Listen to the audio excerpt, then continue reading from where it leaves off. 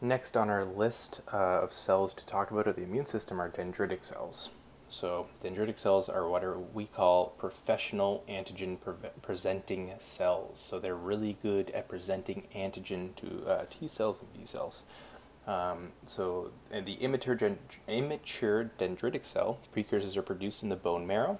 So once again, you'd have something like a hematopoietic stem cell, let's say like this, that'll come into some sort of common myeloid progenitor cell. Then you might have dendritic cells that are produced from a variety of different types of cells, like you might have a monocyte-derived dendritic cell here, or an interstitial-derived dendritic cell from the lymph node of the spleen. You might also have what are called Langerhans dendritic cells from the lymph node, or plasmacytoid-derived dendritic cells from plasmacytoid dendritic cell precursors. So these dendritic cells can come from multiple different sources, as we can see.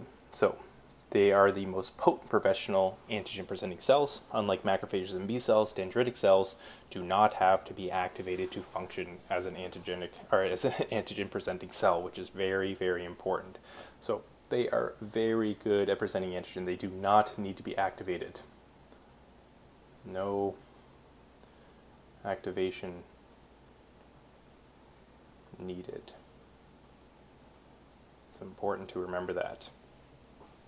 Now, they are covered with multiple long membrane extensions, similar to the dendrites that are seen on nerve cells. So these little dendrites here, if you were actually to look at an image, they would look kind of more like these long little extensions like this under a microscope, just many, many, many extensions like this. So this is just kind of a cartoon drawing, and I'm a terrible artist, so this is what I have right here. So they reside in the tissues and they kind of capture antigens from invading pathogens, and then they load this antigen into MHC class 1 and class 2 molecules.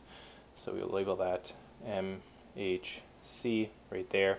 This is your antigen that has been loaded in. Little bad antigen, could be a good one too, but let's pretend it's a bad one. And then dendritic cells then migrate into the lymph nodes, which I talked about in previous videos, and they present these antigens to T cells, and they co-stimulate T cell activation. One exception I want to mention before going into this communication here between dendritic cells and T cells is that there are what are called follicular dendritic cells. So they do not arise from the bone marrow, and they don't function as APCs. So I'll put a little note down here. Follicular dendritic cells. Now, I encourage you to look these up just to understand them. So they're exclusively located in the lymph node follicles, and they form important interactions with B cells in the lymph node follicles. I'm not going to make a video on them, but I encourage you to look them up so you understand what they are, just in case you ever get asked a question on it, or if you need to know it. So here I'm going to talk about the interactions. So this molecule here is what we call, I'll do this all in white, you have your ICAM1, so ICAM1 interacting with an LFA, which is one of your co-stimulatory signals. You have your T cell receptor here, T cell receptor, your MHC molecule. Then you have what's called B7 here interacting with the CD28, which is your second signal. And then you have CD40 interacting with CD40L here. And they also are releasing cytokines that bind to different receptors on the membrane. Then you also have here a receptor called CD.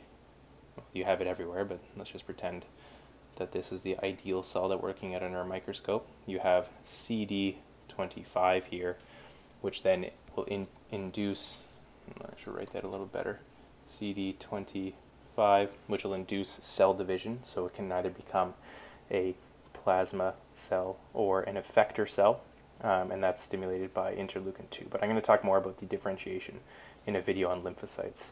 So all you need to know is that interleukin-2 is important for this division, and that they can become either plasma cells or effector cells, which I will explain what they are in another video.